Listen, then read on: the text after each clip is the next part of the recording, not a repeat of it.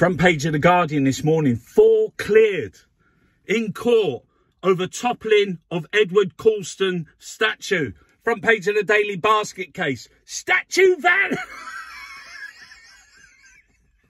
cleared. Where's it all going to end? They put a statue of a slaver on a pedestal in a public space. Where's it all, when they're all gone? But they didn't just put it there now, but they put it... Alert, front page of the Times. They're calling him Novak Deportovich.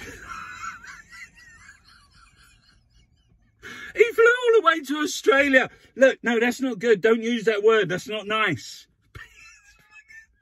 They locked him in a centre. The other people going to stay there. He's going to get let out. Look at this. Just go with the flow. What a fucking... He's a basket case. He's an idiot.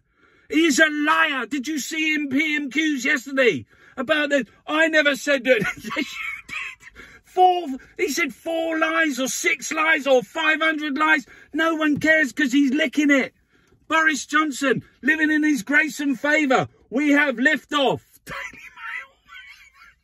Mail. Mirror, perfect storm. Hang on a minute. We got lift off Britain. And then we got perfect. Which is it? This one says we got staff sickness, COVID surges, chaos in hospitals, operations axed. We got 24-hour waits for ambulance. We're at breaking point. We got a cost of living crisis. Look, the Blair Ditch Project. Now, I beg you, Your Majesty, sort it out. Look, the Colston 4. They're saying like the same thing. Where's it going to end? Robin Hood tax. Yes, look. Take $5 billion in a tax windfall from the gas and oil companies. And there's the epiphany. The epiphany. Boris Johnson licking it. £1,000 a roll paper. Living in his grace and favour. Crystal Shandell fucking Liz.